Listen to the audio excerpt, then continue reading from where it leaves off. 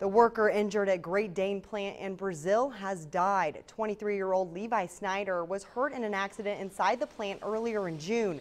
Emergency workers treated Snyder there. He was then taken to St. Vincent Clay Hospital and transferred to St. Vincent in Indianapolis. The Public Relations Department at St. Vincent in Indianapolis confirmed Snyder's death. Great Dane management and safety officials are working with Occupational Safety and Health Administration to figure out the cause of the accident.